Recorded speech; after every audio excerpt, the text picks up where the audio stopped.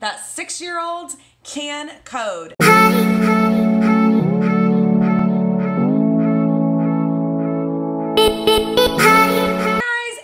Welcome back to my channel. I guess I should probably throw my gum away.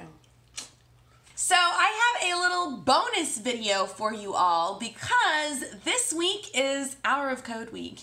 And if you've never done Hour of Code before, or you've been terrified of Hour of Code, or you have no idea what Hour of Code is, that's why I wanted to upload this video really quickly tonight, because this week, December 4th through the 10th, is Hour of Code week. So let's go back just a smidge.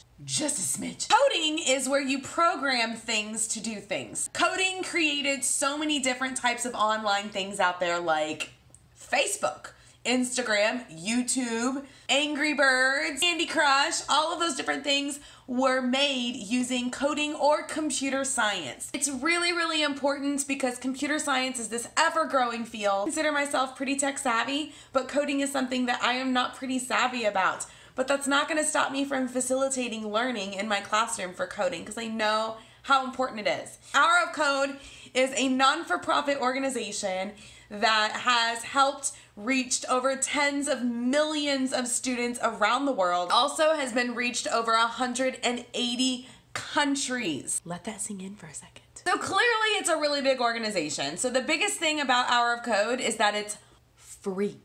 It's free.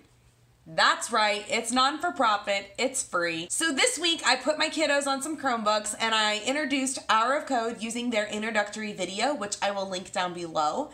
And from there, we opened up the website and we kind of checked it out together. We maneuvered around the website. Once you get onto the website, you're going to go to the activities tab, and down below, your kiddos are going to be able to filter based on their grade. So for first grade, we obviously chose the pre-reader tab. You don't need a login. If you would like to pre-register your school, you can, but you don't have to in order to participate in Hour of Code. It just gets you on the map of saying that your classroom or your school participated in Hour of Code. I went ahead and pre-registered my school, so we are on the map, so that was pretty exciting, but you didn't need to do any login cards, you didn't need to sign up for anything.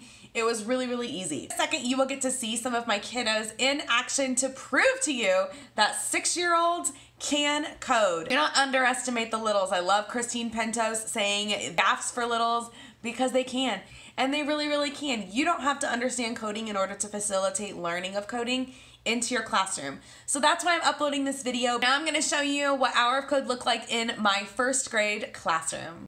Okay, it is Hour of Code in Miss Lacer's classroom. Are you doing Hour of Code? Are you doing Candy Quest? Yep. All right. I can't wait to see him jump. Are you supposed to let him walk and jump?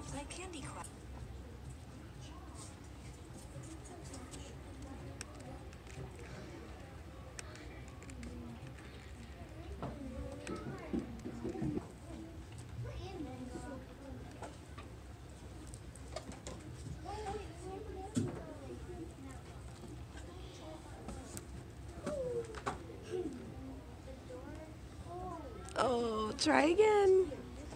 Wow, you got a hard one. The drone.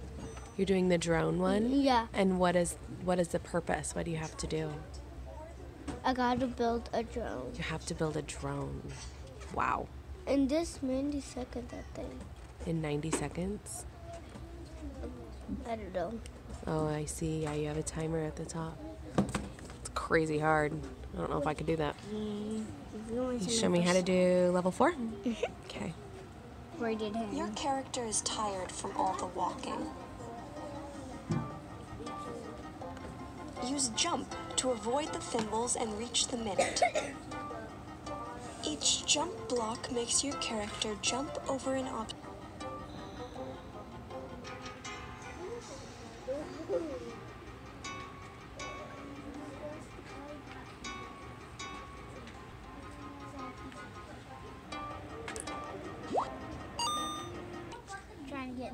You found a Minecraft one, so you're trying to get what? I'm trying to get this map and this diamond. The map to the diamond. Okay, what are your commands that you're working with? I'm trying to step on these pressure plates or I'm trying to make something else stay on it so I can get this map. I see. That one looks hard. Yes. So you're working with move forward, you have a turn left, turn right, and repeat.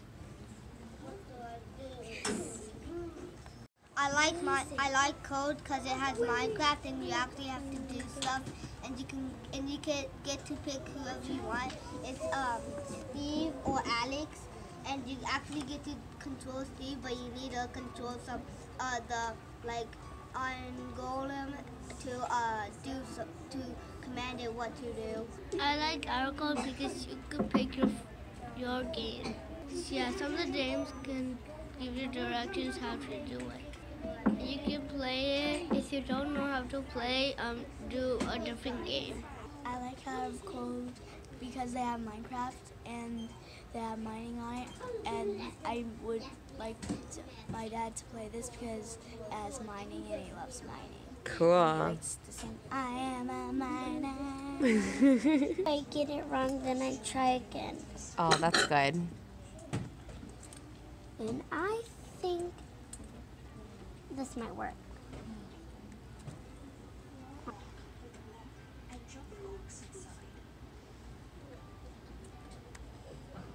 Whoa. So you did step 1015 and it worked? I did 12 before.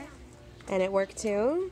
That is so cool. You're so smart. So thank you so much for watching this short little video. I hope that I have inspired you to try Hour of Code in your classroom this week. It takes no time at all, no prep at all. You don't have to do anything. You can literally just give your kids the introductory video and get them onto the computer. Maybe you'll have a future, science millionaire in your classroom. In hopes that the kiddos will win Nobel Prizes for something they've created, and they'll get up on the podium for the acceptance speech and they'll say, I would like to thank my first grade teacher, Miss Lacer, for introducing me to coding. And I would also like to give her $1 million. Just kidding, just kidding. I will see you guys in tomorrow's vlog, day 5 of Teachmas. Definitely come back to this video and let me know how your Hour of Code went. And maybe I'll get to see some of your guys' videos too on Hour of Code. So I will see you guys in tomorrow's vlog. Bye.